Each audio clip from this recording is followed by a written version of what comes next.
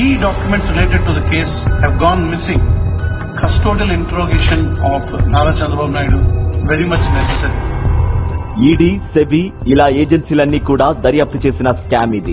దోచేసిన సొమ్మును విదేశాలకు, అక్కడ నుంచి తిరిగి దేశంలోకి వచ్చింది. చంద్రబాబు గారు జూన్ 2014లో అధికారం చేపట్టిన 2 నెలలకే ఈ స్కిల్ డెవలప్మెంట్ స్కామ్ కు ఊపిరిపోశారు. ఈ ప్రాజెక్టు మొత్తం ఖర్చు 3,356 కోట్లని, ఇందులో ప్రభుత్వ వాటా 10% అని, 90% సిమెంట్స్ పెట్టుకుంటుందని చెప్పారు. అంటే దాదాపుగా 3,000 కోట్ల రూపాయలు సిమెంట్స్ ఇస్తుందని చెప్పారు. అయితే తమకు తాముగా తయారు చేసుకున్న అంచనా వ్యయాన్ని డిపిఆర్ గా చూపిస్తూ స్కిల్ డెవలప్మెంట్ నుంచి నోట్ పెట్టించారు. ఇక ప్రభుత్వంలో సెక్రటరీ స్థాయి, ఆ పై స్థాయి అన్నింటినీ ఓవర్ రూల్ చేస్తూ కేబినెట్ లోకి ఈ నోట్ ను తీసుకొచ్చారు. అది ఒక స్పెషల్ ఐటెం గా కేబినెట్ లో అలా రావడం, వెంటనే దానికి ఓకే చెప్పడం, తరువాత జీవో విడుదల కావడం అన్ని ఆగమేఘాల మీద జరిగిపోయాయి. ఈ పద్ధతిలో కేబినెట్ కు నోట్ పెట్టడం అన్నది నియమాలకు, నిబంధనలకు, రూల్స్ కు పూర్తిగా విరుద్ధం.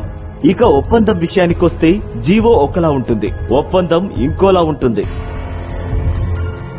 Key documents related to the case have gone missing, and Sri Nara Chandrababu Naidu and other individuals are the primary suspects. The investigation is focusing on locating the misappropriated funds, making the custodial interrogation of Sri Nara Chandrababu Naidu very much necessary. There is every chance of him influencing the course of investigation. The material, including statements of public officials recorded under Section 164 CRPC, clearly points to the involvement of Sri Naidu as the principal decision maker to release the money in advance from government.